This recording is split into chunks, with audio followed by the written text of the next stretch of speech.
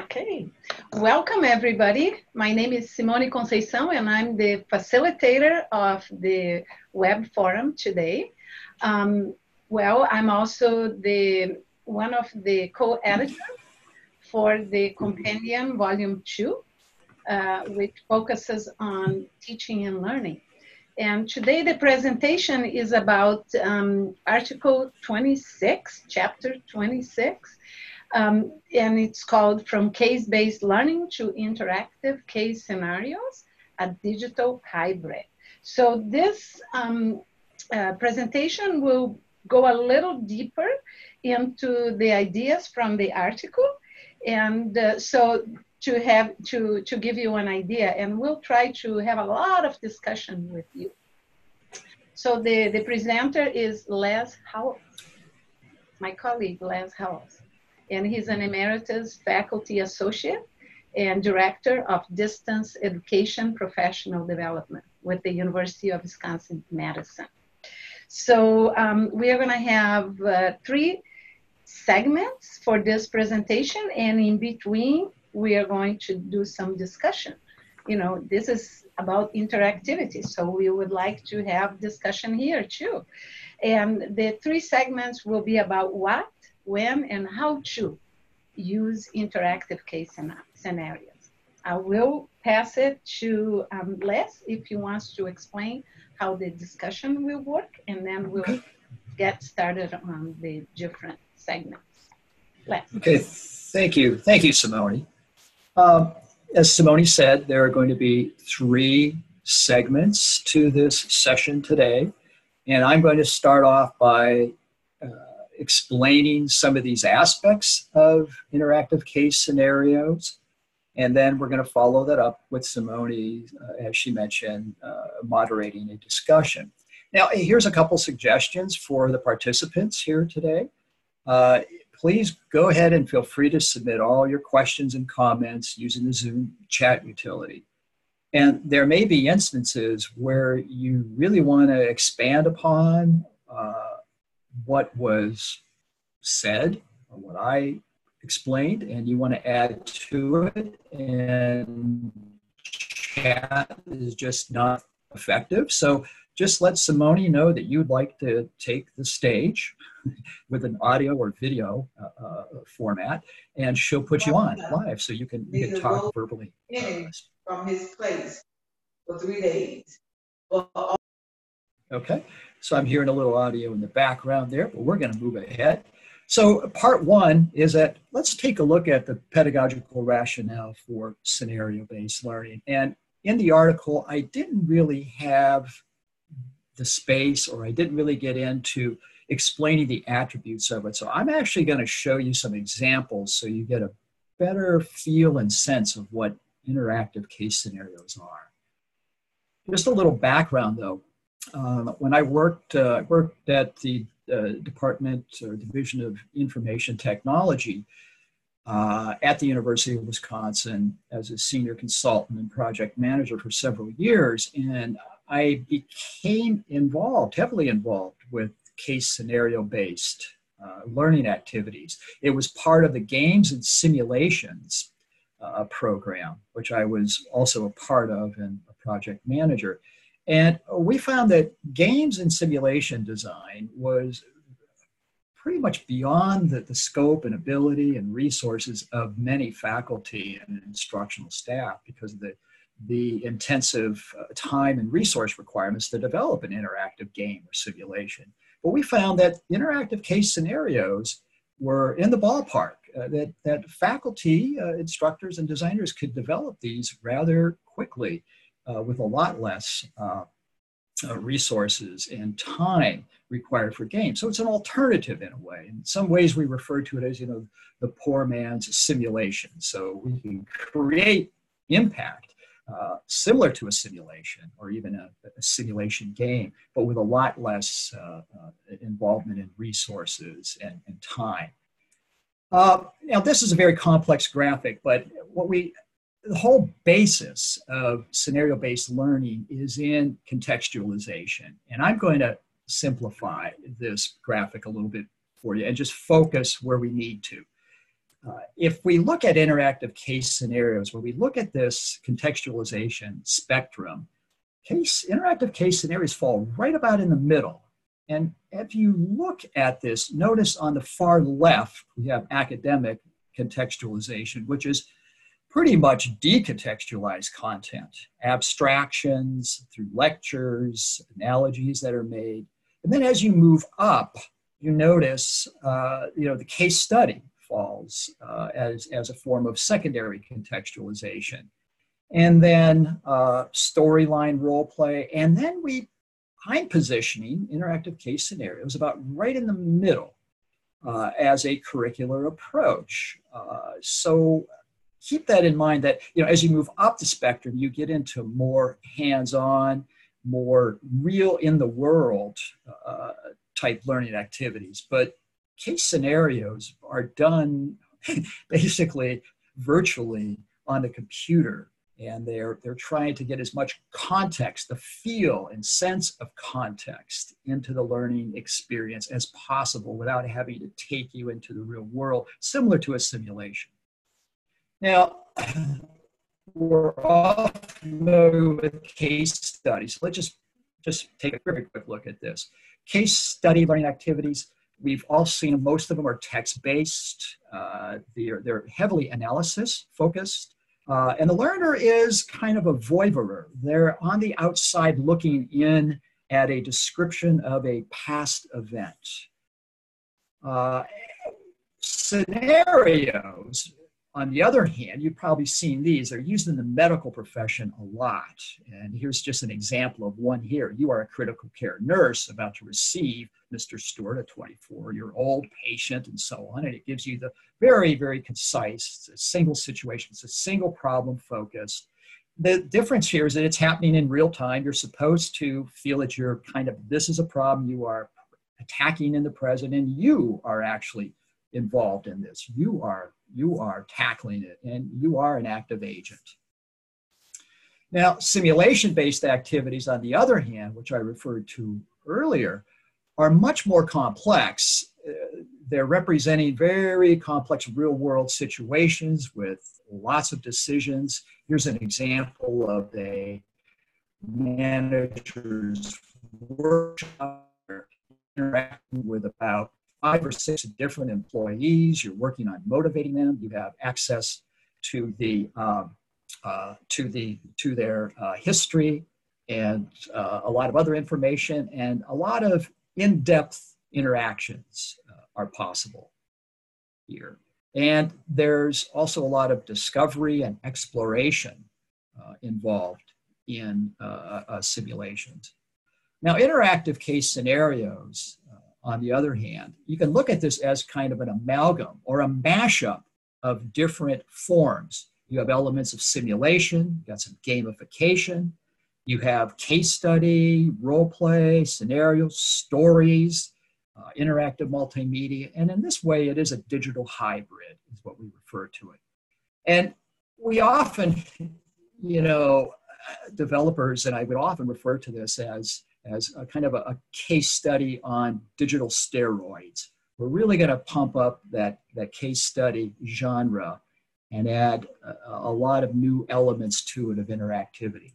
So if we were to define it, we look at, if you take case studies, you take scenarios, and you take simulations, and you put them all together, you get interactive case scenarios. And the big tagline for the design of these is, here's the situation, and you're in it. Here's an example to the left here, and it begins with, here's the situation. So in almost all the designs of interactive case scenarios, we usually start off with, here you are, you're in this situation, and this is what you have to do. Go into it. And you see it in this example right here. You're a volunteer, you've accepted an opportunity to work as an intern. So you are in a situation, and you are the agent. And there's a variety of different ways that you can do this. In this example here, you're going to interview a group of nurse candidates for a job position. So here again, you are in a situation and you have to act. So when we define interactive case scenarios in a very concise way, it involves course content situated or placed in a context. Involved in that context is a challenge or series of challenges. There's characters, people, you're interacting with agents, people, virtual characters. You make choices, those choices can have consequences. And most importantly, all of this is connected with a course goal, a learning objective, content, and hopefully bridges over into real world experiences. In the article, I didn't get into it deeply, but I referred to the 7 C's of interactive case scenario design. But I didn't show you what those are. So I'm going to right now just quickly move through a few examples so you can see that the structure of an interactive case scenario almost always involves several of these C's, probably at least 3 or 4 of them, but a really good, robust scenario will involve all 7 of them. So here's an example here. Here's an example of one scenario where you're a new intern, you've just been hired for a city in Wisconsin, and you're going to work with a doctor. She's a science advisor, and she has an assignment for you. And so she gives you an assignment and she sends you an email and she attaches some graphics that she wants you to review. And when you finish reviewing them, you're to meet with Dr. Bishop to go over your observations with him first before you meet with her. So you have a discussion with Dr. Bishop. In your discussion with Dr. Bishop, though, he asks you some questions, which I'm not showing all of it now, and he gives you some feedback. You actually, the user of this actually made some wrong analyses, and he's making corrections for the user of what they should have come up with. So when you look at this, how many C's did you see here? Well, in a way, we have content that's being provided by Dr. Bishop based on your responses to his questions, which are really feedback based on choices that you've made. We obviously have a context and we have some big challenges. This is an interesting scenario where you have to help advise on city planning for resources due to global warming. And so we have the characters, we have choices, we have pretty much all the C's going on in this example here. You're not seeing all of them in details, but they're almost all there. Here's one that's used. We've done a lot of scenarios for the healthcare profession. Here's one where you're a new doctor and you're going to be interacting in the scenario with your mentor, with a colleague, and with a patient. And as you go into your daily routine, you are encountering a patient who is, you're asking them some questions and she's responding to you. Obviously here, she thinks you didn't choose the right response here, so she's giving you some feedback. You're confronted with radiology images and you're talking to your colleague Tina and you're analyzing them, and she actually gives you some feedback too on your analysis of these images. And we have the boss, who's a really hardcore boss, Dr. Patterson. She's watching you and she gives you feedback and asks you some questions, and she tells you that you didn't actually make a good interpretation of the images, and she's giving you some feedback.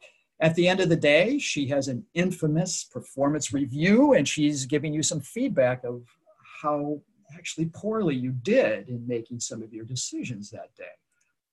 And you see almost all the C's here, with perhaps the exception of connection. And that's what we'll get to that later, but that's what happens after this scenario in the class or in the course. And let's look at one more here. Here is another scenario where you're a student, an exchange student, and you're going to be going to Mexico. And you are going to have a mission there by visiting some farms and talking to farmers. So your goal, you have a very specific goal here, is that you're visiting and going to be talking to a dairy farmer, and you have to understand and make a recommendation whether you should purchase a certain type of mechanical. And so in this scenario, we go off to the farm. And by the way, the instructor for this course actually goes down to Mexico a lot. So he takes pictures when he goes down there. And it was fairly easy for him to just throw together this little kind of real world scenario of what it's like to be down in Mexico. And you're helping to advise farmers on making decisions. So you're on the farm and you are asking the farmer questions. Here's a list of questions here. He responds to you. And then at a certain point, this instructor would like students to make reflection on what they've observed on that farm and what they've learned and to keep track of it. So here again, if we look at what C's did you see, I think we see the contents there, the context for sure, the challenge that you have the characters are all involved, you have choices. There's some consequences, and in this case, they'll come a little bit later. And then connections from the course material to real world are certainly being made here. Okay, and just one more quick one. Here's another one where you're going to work internationally in Ethiopia, and you're going to investigate a real world complex issues related to arable land and make some recommendations. So you have an advisor in this scenario. She tells you in 3 days, you're going to make a recommendation to the minister. And the instructor actually is playing the role of the minister in this scenario here. And emails and documents are sent to her. So you are to have a basic knowledge of the culture of Ethiopia first before you do some of this. And so you can spend some time learning a little bit about Ethiopia. You can interview people. It's very simple. You have some questions, and you have a prince who's going to answer some of the questions for you. And lastly, and most important, it's time to write a draft recommendation to discuss at a staff meeting on Monday, and that would be at a class session on Monday, a face-to-face session. They're all going to play the role of this intern or student and propose their recommendations. So again, almost all the C's are in this one here, and including the linkage to the classroom. And consequences pretty much come later in the quality of your recommendation, which will be reviewed in the class. So let's just pause for a moment and we'll take a look at, I think by now you understand what interactive case scenarios are like. I hope I've given you a sense, a feel, and you can see some of the capabilities of what's going on. So we're going to pause a moment. And what are some of the pedagogical attributes of these interactive case scenarios that you feel might be useful for you? And the 7 C's framework, how that could be adapted to different types of scenarios and learning activities. So Simone, let me turn it over to you to see if we have any questions, or you do, and we'll take a little time here and do a discussion. About 5 minutes. So have any of you used interactive case scenarios before? If you have, how have you used it? You may post it in the chat area, or if somebody wants to use the audio, will be fine too. So have you used it in class or to design your courses? And the other big thing too is making an effort to contextualize in some way the content and subject matter of your course. I think this is one approach to doing it, and perhaps people maybe have had some other approaches they've used to contextualize. Or maybe you didn't call that interactive case scenarios, or you called something else. So let's see, we may have a few people typing in. So Les, what is the most difficult part of the 7 C's process? Well, what we found, working with a variety of instructors is spending time identifying a good narrative, a good story. And it involves looking at your course content, your learning objectives, and identifying an objective that's of value that you really want to connect have the students be able to connect that and relate it to the real world. And creating a narrative, a story, basically. A lot of this is finding a good story and then building up that story to integrate, of course, content material, decisions that relate to some of the material in your classroom where you're applying it and you're going to make decisions and apply it. So I think the storification of a case is some of the hardest things to do. And I'll talk a little bit later on some techniques on how to do that if one wishes to. So we have someone posting, I think it's Roxanne, correct? Posting that she has used that in a small healthy school.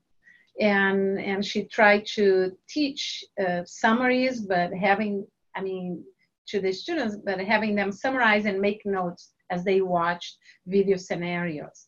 That's one approach, and she thinks that the class felt that was more relatable to what they were doing. You know, that's good.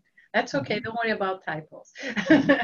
So there's an effort there. There's an effort there to contextualize the content material related to videos that I presume are dealing with real world situations. Okay. Yeah, and good. John also posted that he has informally done this with some of the seeds, starting with a story via discussion forums in an online class, but not as thorough and sophisticated, you know, as we have here. And I see Valerie also has used cases in her class for adult and community education, as well as educational leadership. The students they would react to the solutions for each of the analysis. So did you use that online, Valerie, and totally online, or you have a component of face-to-face? And John too, was yours all online? You said that you have discussion forums. Oh, you said it wasn't an online class. Yes, sorry, I missed noting that. But once you create it, you can reuse it. It's like a learning object that you can reuse in future classes. It might take a little bit more time initially to think this way, but once you have it set up, it makes it easier. And these scenarios can be of varying complexity and lengths. For instance, maybe some of the work that some of the participants have described right now, maybe some of those could be packaged and beefed up into a very short scenario, explaining, again, the 7 C's. You have a context, you have a challenge, and then you're asking learners to, how would you respond to this situation? And perhaps giving them some options, giving them some resources, and then they have to generate some sort of decision or plan or answer some questions. So these elements can be made much more simple, you know. Yeah. Okay, should we go to segment 2? We'll have a discussion later. Yeah, sure. And hopefully, you know, a lot of this is I'm showing a variety of examples, but the intent here is to, you know, stimulate some creative thinking and say, hey, I could do something like that. Maybe not as, you know, extensive as that, but I can, you know, incorporate some of these characters and contexts and challenges into a learning activity. So now, when and how to use this interactive case scenarios effectively? How do you do that in online and blended learning? Yeah, that's a question we're going to address right now in this second part here.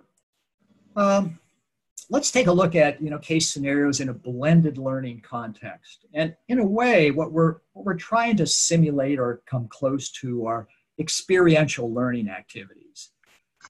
And just as a side note, on the medical one, where you are a doctor and you're interacting with, you know, Dr. Patterson, a colleague, and radiologists and patients, we've actually sat down with physicians and as we were testing it and having them move through it.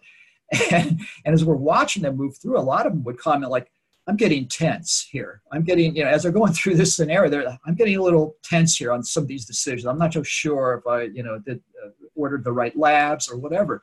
So in a way, by going through the scenario, they are having an experience that involves some emotions, just not cognition and processing information. It involves an emotional dimension here, which Simone and I are you know, looking into more on learning and experience design, on how to incorporate more of that. But it is a type of experiential learning. And traditionally, what you find in traditional blended learning is that the out-of-class learning materials really used to work more at the lower level blooms, that you would do readings, that you would obtain knowledge, be able to understand and describe things, and then application might occur like in the classroom or some assignment that's given. But what you find though with the technology affordances that are offered and what we're doing with interactive case scenarios, what you do out of the classroom could actually involve a number of higher level bloom learning objectives. Not only can students absorb new content, but they can begin to apply it in the scenario. They can actually practice, and they can do a self-assessment even before they come to class or in an online course before they get together in a discussion forum. They can actually do higher level learning activities outside of class with a case scenario and have it be a very active learning experience too. So just keep in mind that— I have a question here. Sure. Dan asked, is this a flipped classroom model then? You can use it in a flipped classroom model. Now, if I were using interactive case scenarios in a pure online course, I would set this up as a learning activity that students go through, and I would then integrate it with perhaps some readings, some class discussions, other activities. So if I were doing it in an online format, I would then be having the students go through the scenario, but then through discussions and other activities, I'd have them reflect on their experience, maybe elaborate on their experience with the right-hand column here. Synthesize, connect, and create. I could do that in an online environment. I could also more easily probably do a lot of this in a classroom environment. So I think the strategy we're talking about here can be used, integrated quite nicely in both blended and online formats. I think blended would be great because students have the experiences, and then in class you can do some higher level activities, collaborating and sharing your experiences in the scenario. Okay. So the other thing we need to keep in mind, the effectiveness of interactive case scenarios and learner characteristics. So this methodology strategy tends to work better when learners have some prior knowledge of the content material and they have some experience too. Throwing learners into a scenario where they have very little background or prior knowledge is tough, because in the scenario, then you have to bring them up to speed, provide resources for them to have that prerequisite knowledge in order to make some decisions and choices that are informed. So if you're looking at the continuum of learner prior knowledge and experience, we're not looking at totally newbies to a topic area or content area. They need to actually be primed a bit for this through personal experiences or just prior study. We found too that interactive case scenarios, if used in the right context and designed in the right way, definitely motivate learners. And I'll show just a couple more examples later, but oftentimes learners are acquiring content, absorbing new content at the time of need in the scenario, which is highly motivating. It's highly motivating to acquire and to learn new information when you need it. And the scenario actually can establish that need in a visceral way. In order to make a decision, I need to know this information here. And there are other characteristics, and we can discuss this too, if you can think of your students and how this might go over with them and what types of students, characteristics of students you think this strategy would work best on. We'll discuss this in our little follow-up here.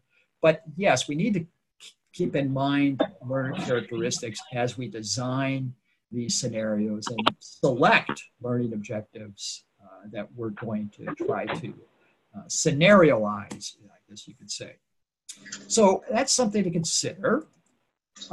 Types of learning activities and case scenarios. Now, William Horton, has a very simple but elegant model of learning activities. Can be absorb type activities, do or apply or connect. And which one of these types of learning and learning activities do scenarios work best on? So if you look at absorb type activities, this really involves lower level blooms, knowledge acquisition, conceptual understanding, just familiarity with material. You generally don't want to develop or spend the time developing scenarios where students are going to acquire new knowledge or conceptual understanding. That is a little bit overkill for a scenario on that. Where you do see a sweet spot, though, is that whenever you want students to begin applying knowledge and skills through actions, behaviors, simulated actions and behaviors, and some decision making.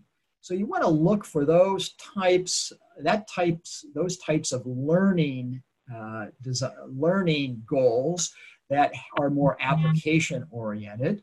And another sweet spot is solving complex problems, wicked problems, tough problems, where learners have to synthesize, evaluate, and oftentimes generate or create a solution, maybe where there's no right answer.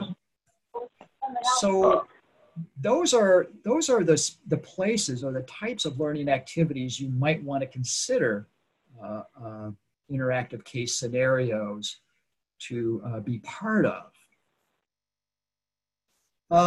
And let me just explain this. Let me just show you examples here. Now, if we look at levels of learning and the Bloom's taxonomy that I just went over, I mentioned earlier that, conceptual understanding isn't necessarily, knowledge and conceptual understanding isn't necessarily the best objective for interactive case scenarios. But that said, you can, in the course of a scenario, here's an example here of ethnomedicine in Latino communities in Madison. It says right here, before you begin actually making some harder decisions and recommendations, you need to get some background information and review the topics below. So you're given a goal, you're given a challenge, and you're saying, but before you dive into that, here's some things you need to know. So in this scenario here, you can click on links and get some background information that you need to know. Here's some medicinal plants in Madison, but you could also get a little background in life in Ecuador because you're going to be working with Ecuadorians. And so you can get some background information, usually very concise and to the point. So you're learning at the time of need or just before you need it, which is highly motivating. But again, here, learners are acquiring new knowledge, some new understanding in the service of doing something a little higher level. Applying is something where I think scenario here's an interactive training program or part of it where students are learning how to do credit card interactions for ticket sales, sporting ticket sales. And so here we have actually scenarios that are just pretty simple, very descriptive of what a ticket sales agent does. And you read a description and or in this particular case, you're saying, did she follow procedure? Is she following rules or not? And in this particular case, she violates a rule right here. And on the screen prior to this, the learner made the choice that this person performed the task incorrectly. She violated some security rules and she gets feedback. She gets feedback on it. Yes, good call. You identified what the problem was. So the learner in this particular case is applying some rules, some principles to a situation and being able to identify where that rule is followed, where it's broken, and apply that rule to a real world context. Case scenarios are really good for analysis or putting analysis in context. Here you have a scenario here where you have your mentor and she's telling you that you need to do some analysis here and now analyze some data. And so what she does is she gives you some data and then you're asked some questions about that data. You have to analyze it. And the question is, what do you notice about these locations and the outbreaks? Select all that are true. So you're analyzing data and you're being checked on the quality of your analysis, and you get corrective feedback on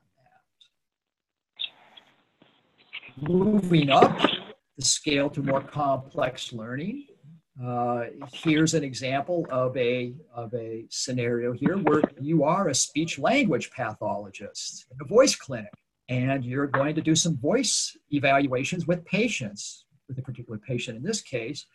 But before you do that, you have to look at a short lecture on audio perceptual analysis, prepare yourself for it. You have to read the instructions and the regulations and rules. You want to print out a copy because as you go through the on-screen procedure, you're going to be filling it out. So here you're going to actually be simulating the analysis of a patient with a vocal pathology. And it's very simple. I mean, you just go to screens with a picture of a patient and you're hearing various recordings of pathologies, voice pathologies, and you're selecting from it and you're evaluating it. So it's not so complicated, but you are evaluating, or you're at that higher level. And then you're creating, here we saw this earlier, that you're going to create a proposal, a recommendation proposal. So we're moving up that level of higher level learning, and scenarios are really good for that, setting the stage for actually developing a solution to a problem or generating a document or creating some sort of learning artifact. And now there's other things that these scenarios do other than just focusing on the learning hierarchy. They enable you to reflect. As you're going through a scenario, you're reflecting on that experience, and here the instructor is linking it to a Google Doc where he can look at their reflections. So this is a course Google Doc, and he just made out a form in Google Doc. Students fill it in, and he gets an insight as to what they're doing and where they are in that process. And exploration. Scenarios can be designed, it's a little harder, I showed part of it earlier, but here's a branching scenario where you can actually make different choices. You're a reporter in this particular case, and you're actually looking at ethics and choices of how reporters handle touchy, confidential situations and be accurate. So here you're a reporter simulating, you get a text message, and then you're talking to your boss, the bureau chief, and what do you do now?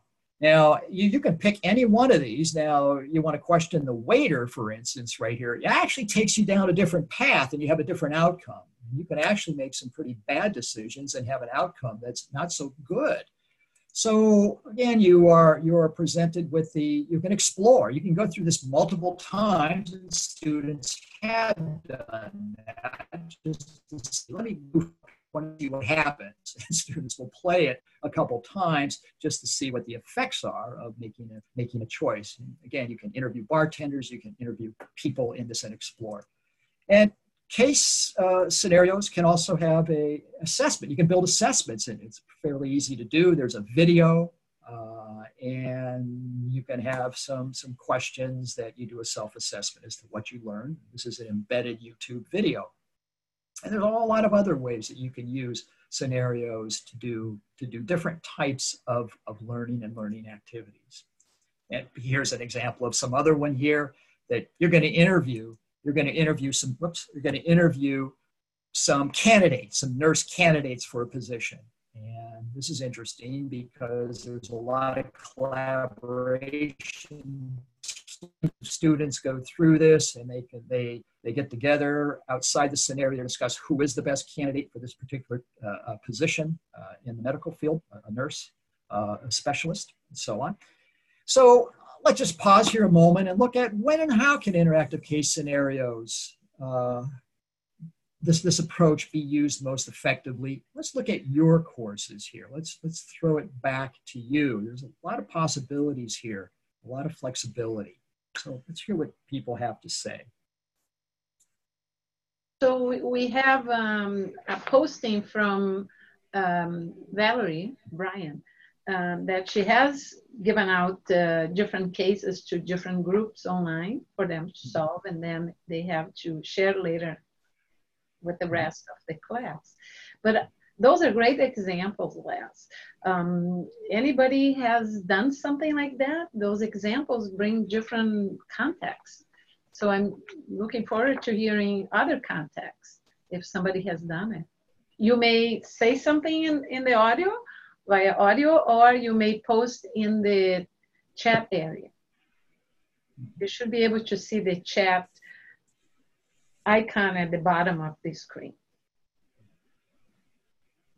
Yeah, and I should maybe just qualify this a little bit. We can also say, how can elements of some of these interactive case scenarios be incorporated into learning activities that you do for your blended and online courses? Keeping in mind that what we're doing here, the underlying strategy, is that contextualizing, that connecting course content objectives with a real world experience.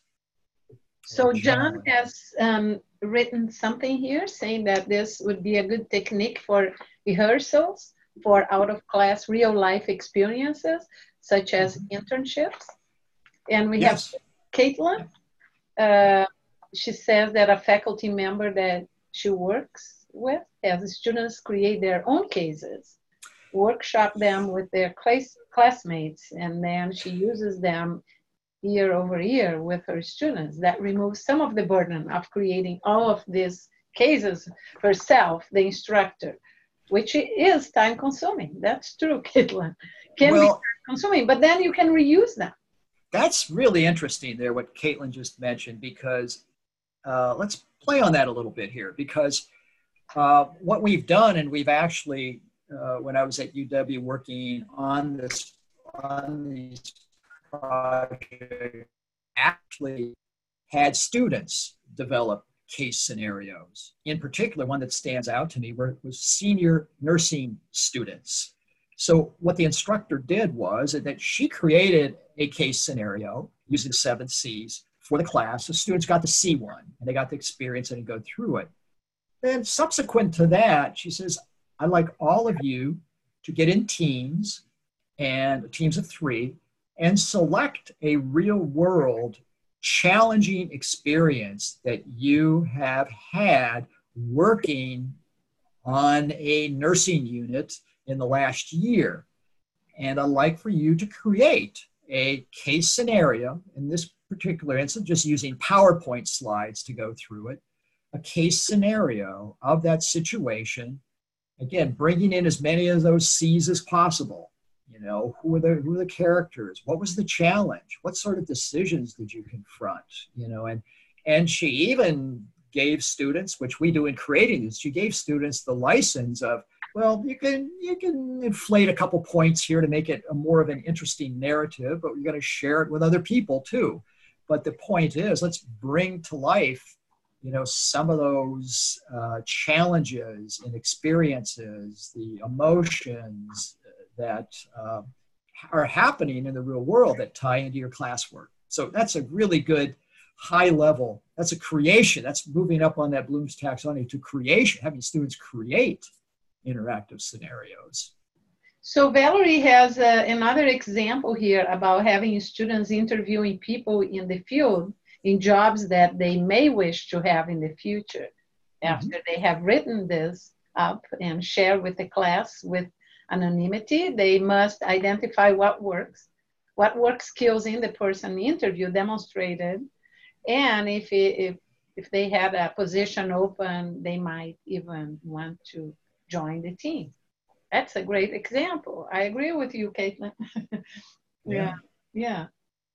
Oh, there's so much you can do with that. I mean, you could even ask some of these professionals working in the field, you could ask them questions saying, what are some of the more challenging situations you encounter here with this job that you have? Describe for me, an example of what it is. That way you dig deeper into, the dimensions of that job, the types of decisions you have to make. And can even create like a very short scenario, problem scenario. Here's a common situation that surfaces with his job. Yeah, Just describe it. Yeah. that's great. Great examples. Let's go to segment 3. Okay. All right. Moving on. Here's the situation.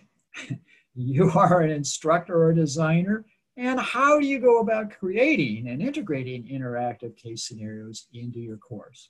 I'm kind of a little playing it up here, but most interactive case scenarios do begin. Here's the situation. So how do you do this? How do you begin and how do you start integrating it into your course? Well, first of all, you have two main challenges in creating these. One is a instructional design or a learning design. How do you get a quality? How do you get a quality scenario produced? And the development tools, how do you actually create these things and be able to, post them digitally, on the web? And I'm not going to get heavily into development tools and design. That's another topic of another workshop. But going to be looking mainly at instructional design and how you move forward into development. Again, we're applying the 7 C's methodology here. And let's just dive a little deeper into how you as a learning designer or an instructor, if you're creating these, how you're going to focus on each one of these C's. Now, obviously, and typically, most instructors start with content. What's my course content? And what you want to look for are the course content that relates more to critical concepts, difficult concepts, or processes that are complicated, or principles that really need to transfer to the real world. Facts, information, procedures maybe aren't as important, but you want to look for those types of rich content areas to invest your time in. And so, again, you can look at the subject matter of your course, but in my opinion, more important are the experiences that you've had in the real world working in your profession, and bringing those into the content of the course via the scenarios, connecting it with the subject matter.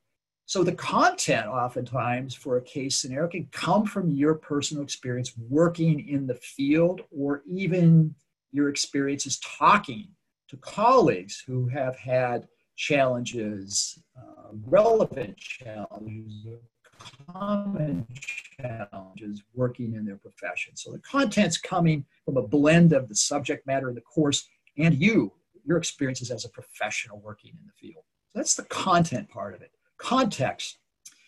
You always want to have a context that is authentic. There's a time and a place, and contexts, real world contexts are slippery, they're tricky, there's a whole lot of variables going on that are not covered in the classroom. Interactive case scenarios are a good way to introduce students through the scenarios to the complexities of working in a real world context, all the nuances that happen in the environment, rules and customs that are involved working in a particular setting. So you really want to make your context as authentic as possible. And again, here's the example I showed earlier. Here's a situation. You're working in a voice clinic. That's the context here. You're going to be conducting, interview analyses. You're going to be doing evaluations of patients. And when you set this up, you want to throw in little interesting things that just don't work as clean as they are often presented in a classroom or in a textbook. So you want to bring that authentic real world environment into it. Now, challenges. This is what I challenge. The challenge in an interactive case scenario is the learning objective in disguise. There's something about starting off a learning activity that begins with, in this learning activity, you will define or you will describe 3 techniques for doing blah, blah, blah, blah, blah.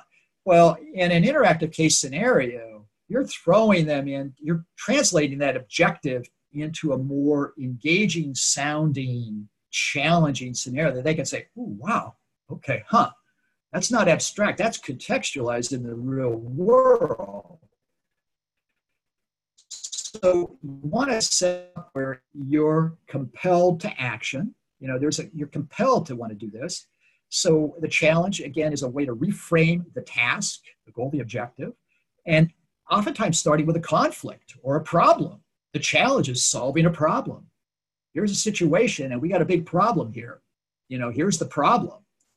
We need to come to some sort of approach or strategy or resolution to solve it. Let's dive into it now. All right. And so the challenge is that objective. And particularly, you know, the example was that the farm, you know, here's your goal. You got to understand, you got to help make a decision on purchasing a mechanical milking machine. You have to acquire information and talk to people in order to do that. Characters. Now you'll notice every one of these case scenarios have characters involved, people. Most real world challenges and experiences somehow involve people.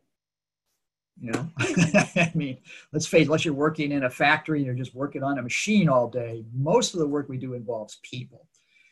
And when you're designing learning scenarios, one of the hardest challenges that I've found is what's the learner identity? Who are you? Are you in it? And sometimes we design scenarios where you're a third person, where you're observing someone else perform a task, and you're going to observe them, you're going to help them, you're going to make recommendations for them, and so on. So you can sometimes take a scenario and say, you are evaluating the work of someone, observe what he or she does, make recommendations, or evaluate what they do. And every character in a scenario has to have a function. They're going to present the problem. They are going to provide feedback. They're going to provide mentoring. So the characters in these scenarios, and they're a rich assortment of characters here. Here we have Juan on the farm. Here we have a patient here, and we're actually critiquing this nurse here, you know, helping this nurse make some decisions with this patient who's very challenging. And here on the breaking news scenario, we have your boss who's pressuring you to get this story out, which happens in the real world, right? So characters are an important part of scenarios, bringing people into it. All right, so the other one is choices. These are decision points. These are options. When you encounter a challenge, there are multiple choices that you have to make. And oftentimes these are disguised assessments, how the student responds to this situation, what choices they make. The instructor can observe that or get feedback from. They see how the student is behaving or how they're acting in it. Again, and here are these little questions here. This is a Uganda malnutrition scenario. Okay, people come to you with the different problems, and what are you going to do? You're going to give them food, you're going to give them money. You know, these are questions that you encounter in real life situations. These are big decision points. And before you go to Uganda, you need to be prepared for this, because it's going to happen to you. You're going to have to make these decisions. So choices, consequences are feedback. You know, that's responses to the choices that you make. And they need to be kind of framed in a real life. It's not like a multiple choice test, correct, incorrect. You need to get some feedback as to what was the consequence of that choice you made, or what would the consequence be in a real world situation. So those are very common things that you can build into these scenarios. Here's an example here of you're making some decisions on about human relations, and here's an HR representative, and she gives expert feedback. You make a choice, and she says, this is true, and she explains why that's a good choice. And here we have our infamous Dr. Patterson earlier. She's giving you feedback and making corrections on your choices.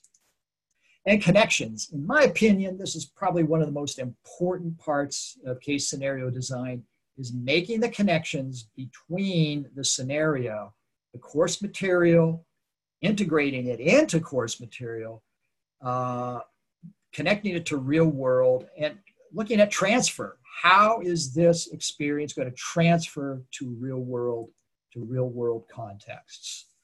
And here's this Uganda scenario again. What would you do now?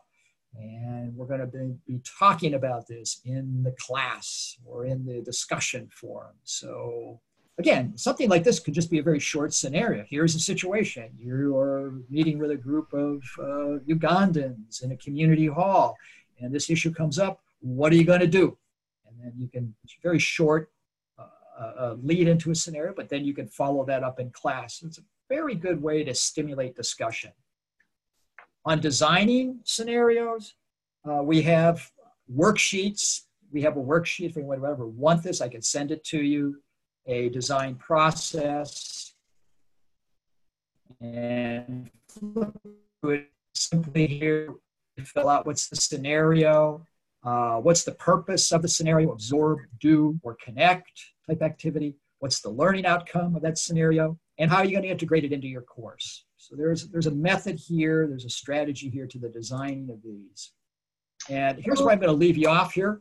Just start your scenarios, sketches on paper, and you can prototype in PowerPoint what that scenario looks like. Yeah, I was going to ask you about the technology. Caitlin also shared a link in the chat area about a free digital tool from Google for creating stories or adventures. Cool. I haven't used that, but I'll check it out. But yeah, you can use PowerPoint as Les talked about. Yeah. Other tools like you have Captivate, depending on what your learning technology staff at your institution have available for you. Many of them have contracts with Adobe. Captivate is a very high-end tool. You can do all sorts of branching scenarios. They have templates in there, storyline. We created a tool at UW-Madison. I don't believe it's available anymore to create these things, but again, there are a variety of tools out there that you can do this. But you can start in PowerPoint. Yeah. So thank you so much for all your sharing in the chat area. Do we have any questions for Les? We are winding down our session, 1 hour session. Some people do role play in psychology class. Some people use the HAT activity. I've heard of that. So you're sharing great strategies that other people can use too.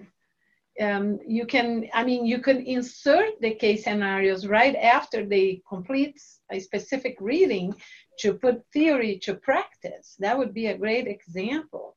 You know. Any questions for Les? Okay, John is interested in learning more about tools and techniques to develop them. Here is a great additional resources. Yeah. And I can send John or anyone else, I can send them these worksheets and some task aids as to, what this has. These documents have some tips on it. Here's a little worksheet on getting started with it. And great readings. If you want to dive in deeper, the EDUCAUSE ELI